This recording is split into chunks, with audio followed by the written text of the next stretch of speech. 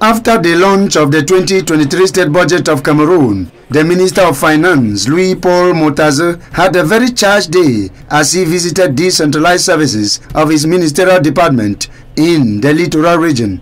From various regional taxation centers in the Litoral region, through finance control services, the General Treasury to the different customs services, the Minister of Finance, Louis-Paul Motaze, took stock of the problems so as to devise appropriate solutions to end the worries.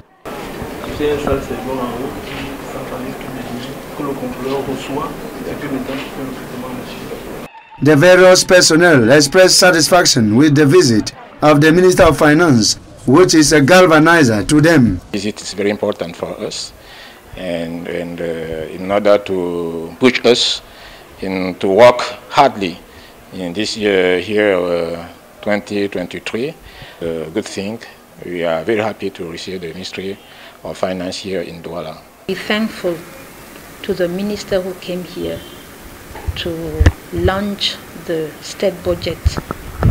It was also an occasion for the staff of the devolved services of the Ministry of Finance in the Littoral region to express their commitment and determination to act in their various portfolios for the effective implementation of the 2023 state budget of Cameroon. To do well, we have to read very well the instruction that was signed by the minister on December, and we are going to do our best to examine very meticulously expenditures files that come here, because you know that Treasury is at the end of the procedure of public expenditure, and we are going to do our best to ameliorate the quality of public expenditure. That at the end of this year we will hit the target who have been assigned to us for this year 2023.